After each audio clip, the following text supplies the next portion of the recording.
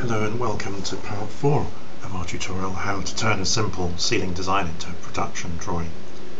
In part 4 we'll look at a typical way to add dimensions to a reflected ceiling plan and some of the particular considerations that relate to reflected ceiling plans. So let's turn to annotating and dimensioning this drawing. To do this, we need to think about how the drawing outputs. So in AutoCAD we bring in the paper space of this drawing, or this CAD drawing. At the moment, as I said, we're drawing in AutoCAD's model space. When you switch to paper space, we now have a representation of the drawing as it will appear on a piece of paper. So that's what we'll be doing, but before that there's really one thing to add, and that's when we come to dimension the ceiling plan, everything is symmetrical and centered. So in a sense it doesn't matter what the distance is between the edge of an item and the perimeter of the room, it's the fact that it's centered in the room, so that this dimension here is equal to that dimension, for example, and that dimension equal to this one. Now it would be easier when it comes to dimensioning if we have some center lines in this model. So we'll do all our notes and dimensioning in paper space. Again, that's an option or a choice that I've made. AutoCAD, you can do it all your dimensioning and notes in model space, but I prefer to do them in paper space, where you can set the size of dimensions, the size of the text, everything, and in relation to how you know the drawing is going to be outputted, and I think it makes it easier to consider all that lot while you're in paper space. However, let's put the center lines into the model space. So we really need another layer, which we'll call center lines. I'll have it white.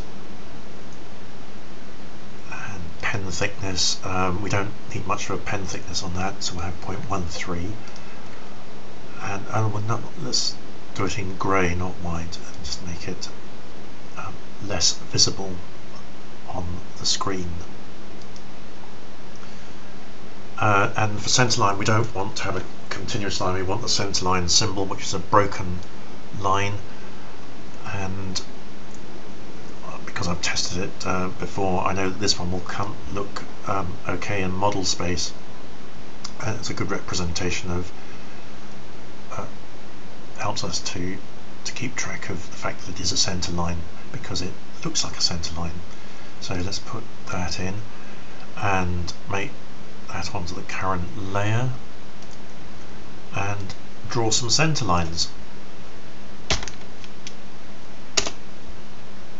Go from the midpoint of this room to midpoint, and midpoint to midpoint. Now I can see that there's something wrong here, because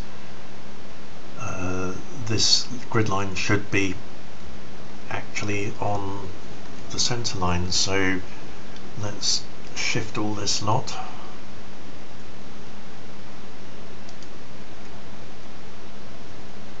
I don't know how I made that mistake, but there you go, I have. So we just have to put it right. There we go.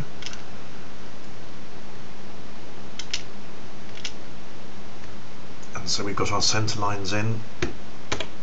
Just drag the end beyond the end of the room.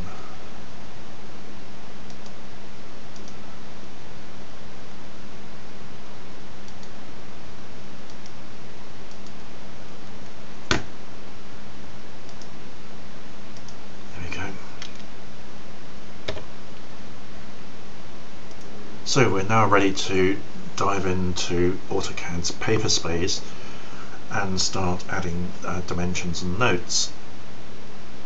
So this is what we'll do. Let's now switch to paper space, and you can see this is a representation of the paper sheet that it's going to be on, and that's the viewport in which we're working.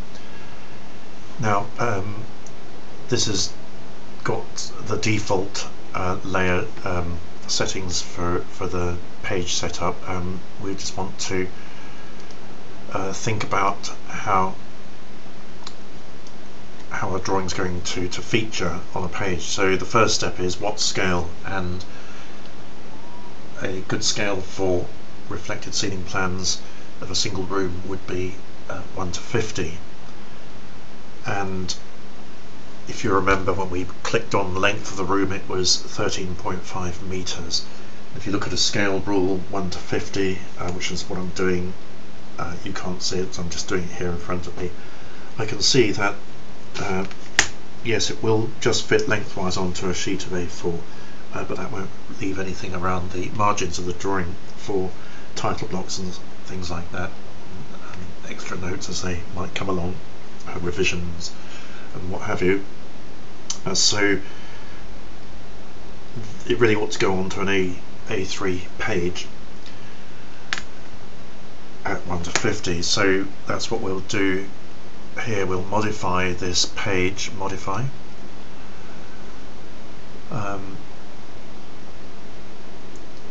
We'll print a PDF, so that'll be our printer, and we want A3. Come to the scaling in a moment, and pen style table, again we'll come to that in a moment, but this basically is setting up the page. So good, we now see the size of the A3 page, so we need to resize our viewport to fill. We need to fill the page,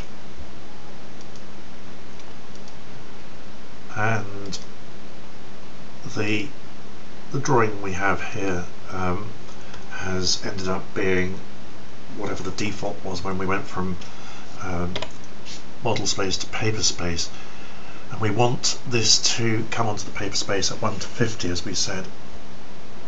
So we need to just flick back to model space and adjust the settings so that when it goes into paper space, everything is at 1:50. And in AutoCAD, the way of doing that is to use the zoom command,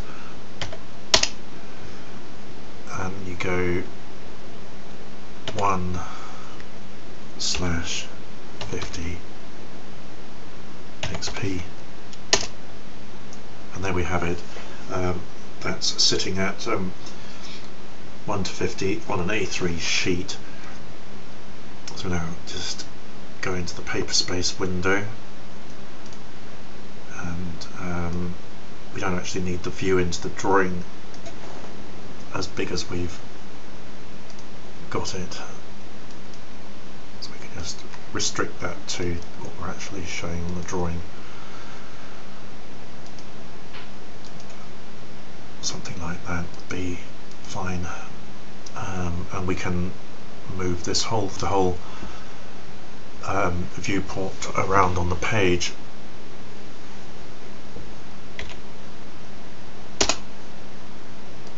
So drag it up here a bit, leaving some room at the bottom of the page for title lock and what have you.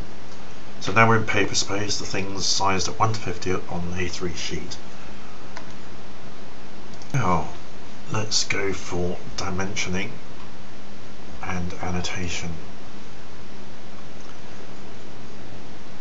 So let's start by doing the dimensions across the room, and we'll start with some dimensions for this, and then take them as a set of dimensions going across here.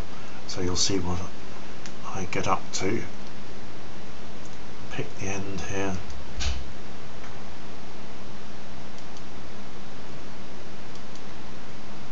I'm in the wrong layer. We can see that the layer is, I've got started dimensioning in the centerline layer. That's why these lines have come out broken. And you'll also see, if you can imagine on an E3 sheet, that this looks to me to be a little small as a font size. Just sort of debating those at the moment. Yeah, I think it needs to be a bit bigger. So let's start altering these things, and you can see, and there we go, it's sort of popped up to be a little bit bigger, and I think that's probably the right size in relation to the page. So now that we've got this far one dimension, with AutoCAD you click continue, and then you can carry on dimensioning down the line. So our problem here, we want to go on to make sure we dimension, this is a thin item, the ceiling tracks, we want to dimension to the center of it, which is there, and then to the center line, to the center of the next ceiling track, to the center of the ceiling tiles, and then to the center, not the center, the edge of the ceiling tiles, there we go. And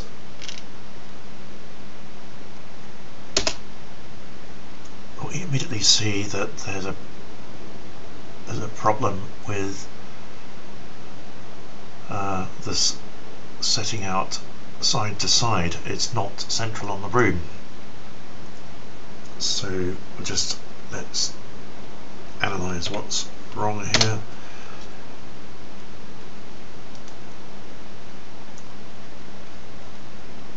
Possibly this looks like it's horizontal, but obviously isn't. Let's get rid of this. Whoops. Let's draw these center lines again. Normally on the screen you can tell whether there's something, just visually, whether something's not horizontal or not, but in this case it obviously didn't happen.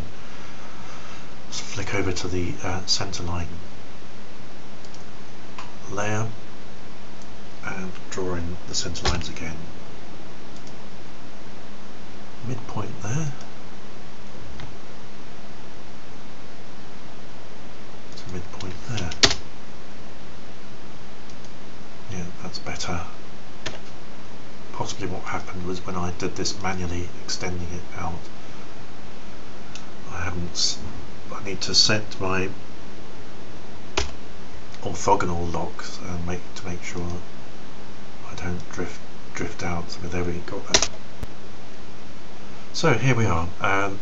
We've skipped a few stages because you could see where it was going, and although we kept the putting right the mistake in the video because it's sort of helpful to see the steps to put it right. It helps you to get to grips with the whole process of drawing. Anyway, we've skipped the final steps of that, and you can see now that we've moved straight to the point where the center lines are now in the right place, and we've put the strings of dimensions in. So that's the ceiling all dimensioned. It just needs some annotation, and that'll be really as far as we need to take it in terms of setting up a production drawing. There are obviously things like title blocks and stuff, but that's easy. Just make your own up, or get one that the office uses or whatever. Don't really need much instruction on that. So we'll now go to putting some notes in.